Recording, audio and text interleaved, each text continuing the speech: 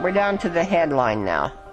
Headline's going to tell you, it's the head and the spine line. It's going to tell you two things. It's going to tell you how smart you are about how straight across your hand that line goes, but it's going to tell you you've got problems in that spine. So, I don't give you this information because I'm just a palm reader. I've got a master's degree in health education. I was finishing up my master's degree when I was in my 40s. I'm an old school teacher.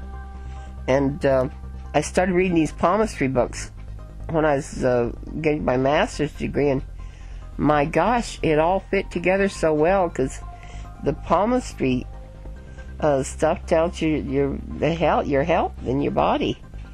And then I picked up this old book that was written, it's out of print now, by a doctor, medical doctor, Eugene Scheinman, and he told how you could see the spine in that headline.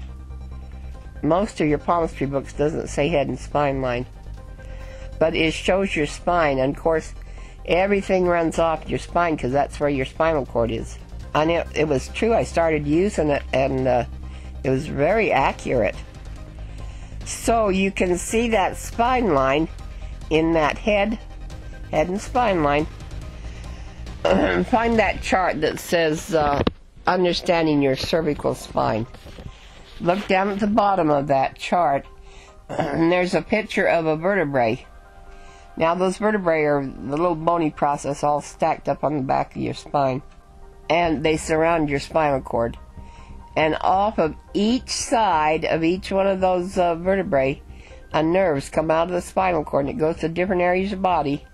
Your head, your eyes, your ears, your nose, your throat, your lungs, your heart, your stomach, your arms, your legs.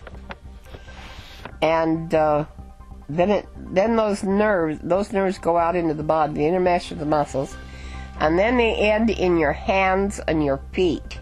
You'll see that in a minute here when you get to this other chart. That other chart is, just a minute, I gotta turn my page here. It's called Chart of Effects of Spinal Misalignments. See the picture of the spine on the left-hand side there? Where I circled out in red, that's where you're out of place. Then the next column is the name of the vertebrae, the cervical, thoracic, lumbar, tailbone. The next column is the areas that those nerves go to that come out of each side of each one of those vertebrae. The head, the eyes, the cheeks, the vocal cords, the heart, the lungs, etc. And then that last column is the effects that you get if that vertebrae is turned out of place. Depression, high blood pressure, hay fever, heart problems, lung problems, breathing problems, etc., etc. Go back to that column that says the name of the vertebrae. Underneath that Jupiter finger, starting in between your thumb and your Jupiter finger, going along the headline, under the Jupiter finger, it's going to show your cervical vertebrae, 1 through 7. Underneath the Saturn finger, it's going to show your thoracic vertebrae, 1 through 12. And then underneath the Sun finger, it'll show your lumbar vertebrae, 1 through 5. And under that little Mercury finger, it'll show your tailbone, your sacrum and your coccyx. And if you see a red circle in there, that's turned out of place. So you're all out of place in that whole area in your cervical. See, that's all colored in red there. You're out right at the top. You're jammed in that atlas and axis. That's the two vertebrae that sit right at the top of your spine. And it's jammed in that. Here's how you check that to see if that's out of place. Stand up straight. Sit up straight in a chair or stand up. And see if you can turn your chin over your left shoulder. And then see if you can turn your chin over your right shoulder. And I'll bet you it pulls in one or the other. It's only turned one way. And if you can't get your chin right straight across your shoulder, that vertebrae is out of that C1 or 1C, 2C. Those two vertebrae are out of place, the two that sit up underneath the skull. Then your thoracic which shows under that Saturn finger. You're out part of the way down there. It goes all the way down to about number 9 thoracic where you're out. That's the one that's underneath that Saturn finger. If you're out the top part of that spine, it usually throws you out in that lower spine to compensate. So then there's a little space where you're not out too bad. But then you're out in that lumbar area, especially down in, well, let's see, a little bit in 1L, 2L, and 3L. The 3L is your female organs. Haven't you had... Oh, I thought you had a miscarriage. No, I guess not. You had the abortion. But you're out in that lower spine, because look at that line that's right underneath where it says depression line. See, it says health line that runs vertical, runs up towards that mercury finger, starts at the fate line. That health line's your internal organs, your stomach, your spleen, your liver, your colon. And you want to see one clean line. But you're getting 2 or 3 little lines and one of them's broke, so it's a little stressed.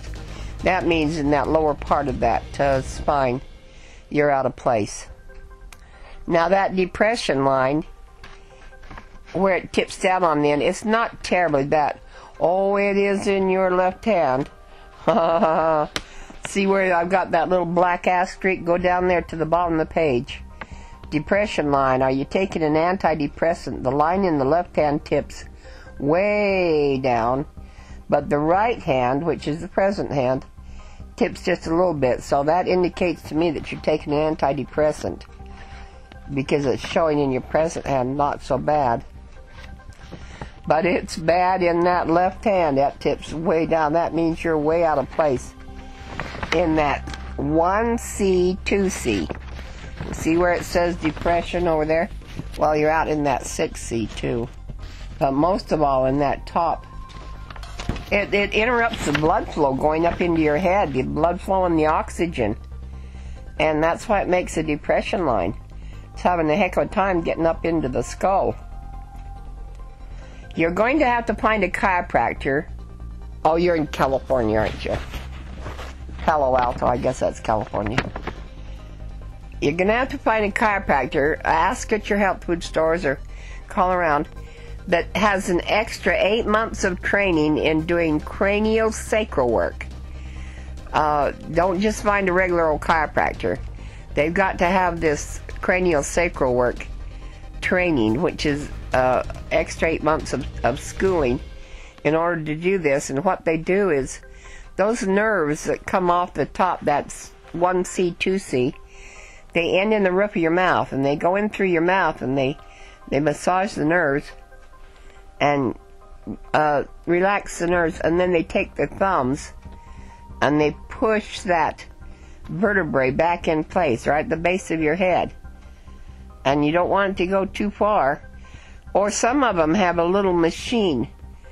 It's called, let me see if I can say it. It's called just a minute, an orthogonal machine. Orthogonal machine, and they lay on a table. I had this done on my granddaughter. They lay on a table and they swing that little machine over, and it goes zzzz down in that neck area, and it relaxes all those nerves.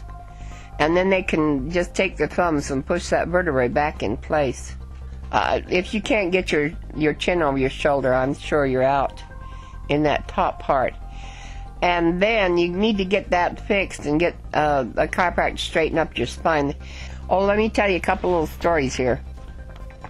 I'd set up my booth. This is a way you can keep your spine straight. I'd set up my little booth in my high school. We were doing a fundraiser, and I had a bunch of gals walk in. And 2 of them walked over the table and had their palms read. When I read their palms, they had perfect spines. I couldn't believe it. It's not very often I see a perfect spine. And they were laughing and giggling, and most of their girlfriends come over. And they came over and they had their hands read. There were 7 of them all together. Every single one of those 7 girls, they were women in their 1920s. Every single one of those women had perfect spines. All 7 of them. I looked up and I said, "Are you girls trying to trick me or something?" I guess I couldn't believe it. And they were laughing and giggling, and one little gal walked her and she says, "Oh, Kat, I better tell you."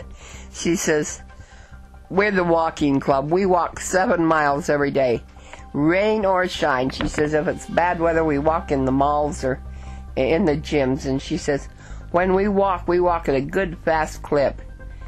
Well, that makes sense, because those 2 big old leg muscles are hooked to the 2 back muscles. And when they walk at a good fast pace, those muscles go up and down each side of that spine, and it strengthens those muscles that hold that spine straight. So walking is probably one of the very best things you can do for your spine. I don't know that you got to go out and walk 7 miles a day, but oh, by the way, I don't know if I told you, your line is very intelligent. It goes right across your hand. And it's easy to get that spine knocked out of place. Oh, down at the bottom of your page, Ingrid says, "Did you have an accident around 24 or 30? In between 24 and 40, that you have a broken lifeline." Yeah, your lifeline, if that breaks, that means you're not breathing real good. So you've done something. You've had some kind of an accident. Easy to have accidents or get jammed up in the spine. Jumping on trampolines is hard on you. Having a car accident, having a bike accident, playing contact sports, doing gymnastics, that's all really hard on the spine.